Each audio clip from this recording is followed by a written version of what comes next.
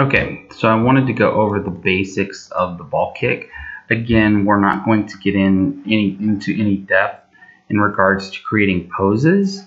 In this example, for your assignment, I am going to want you to use reference reel, and I'm going to want you to create strong poses using center of gravity, base of support, looking at line of action, and a lot of those things that we've discussed. But for this example, we'll just get just the basics of how to get things to function. So first off, let's scale our character down. And so if I select this circle right here, and I go to scale things down, we're going to see that's not working. So again, we want to select one of these outside circles, and then we can scale this down a bit. And I'm going to move in a little bit. Come in a little closer, we'll get him somewhere like that. Okay, I'm going to go ahead and at this point just drop in a polysphere, and on our translate Y, just put that to 1. So again, I'm in my channel box layer editor, the tab all the way to the side there. He still looks a little big, like if that was a soccer ball, that just seems like that would be a bit big. So maybe something like that. So again, just selecting one of those outside spheres, and I'm just going to move in something like that. Okay. Okay, so for the character, all I'm going to animate, again, I want you to do some more dynamic poses for your animation. But for functionality, the only thing I'm going to set keyframes on is this ankle control. So I just want to click this little right ankle control. I'm on frame 1. I don't want to move it like inside or outside. So I'm going to use this arrow and that arrow, or again, I could use this little plane because this little plane right here will only move along those two axes. So I'm going to do that. I'm going to just grab that little plane, that one right there, and move my leg back something like that.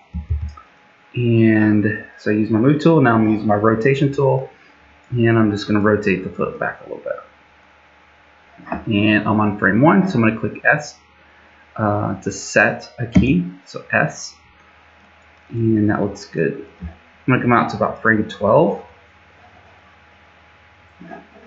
and now I'm going to reposition the foot to make initial contact with our ball.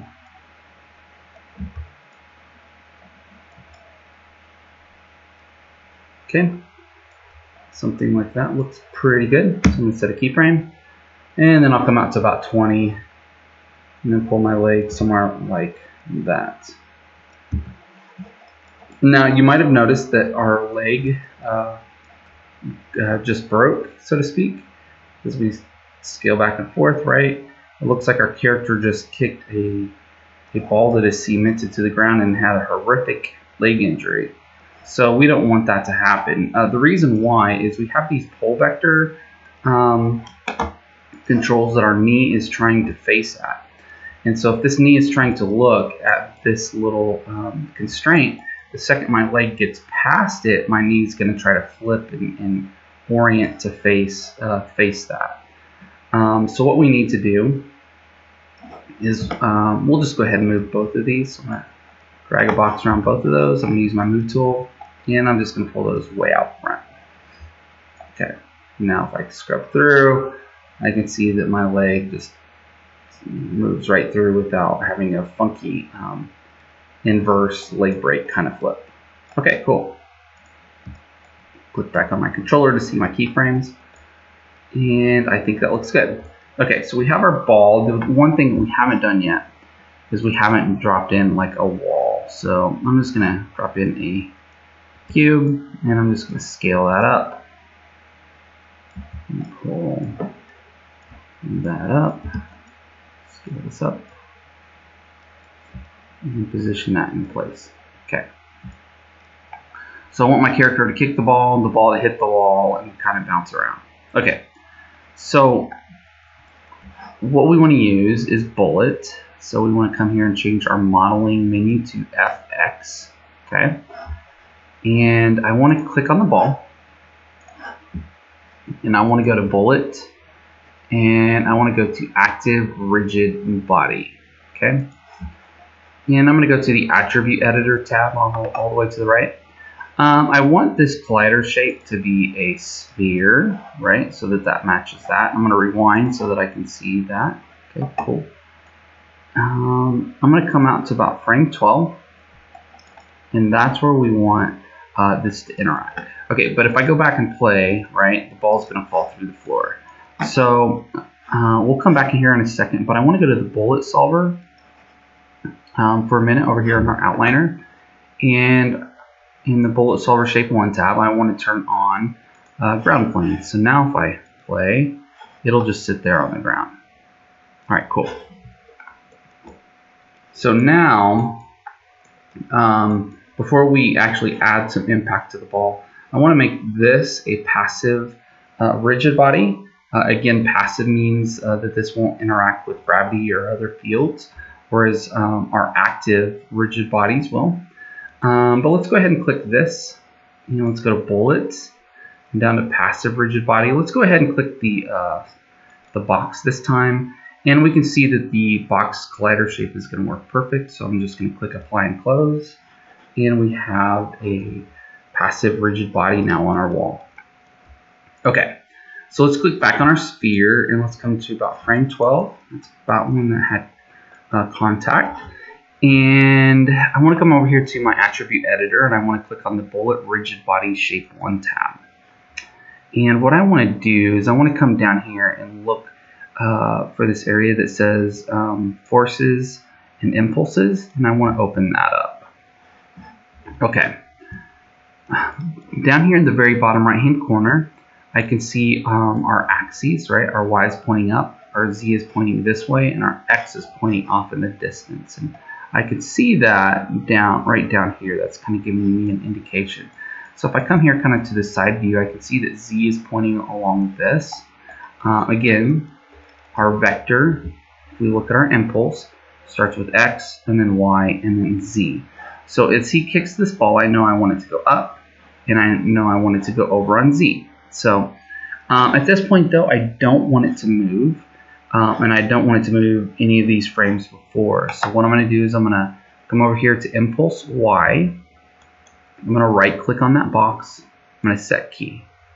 And then I'm going to come to Impulse Z. I'm going to right click on that and set key. And now I have a keyframe right there for those two fields. And so now I'm going to pull this forward to frame 13. And now I'm going to set this to something like 10 because I do want it to kind of go up in the air. So I hit 10 and then enter, and then I'm going to right click and set key. And then I'm going to come to Z, and let's go with something maybe like 40, and then right click and set key.